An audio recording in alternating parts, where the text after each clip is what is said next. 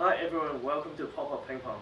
My name is Albert and this video is designed for school coaching, and we try to develop table tennis skills through the internet.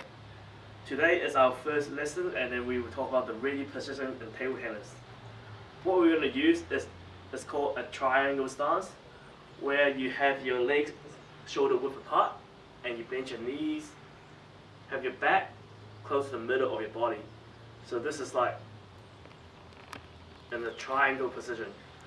And how do you make sure that you line up in a triangle position is to have your back lined up right below your nose. Okay, this is the ready position in table tennis. It helps you to get ready for your forehand and your backhand.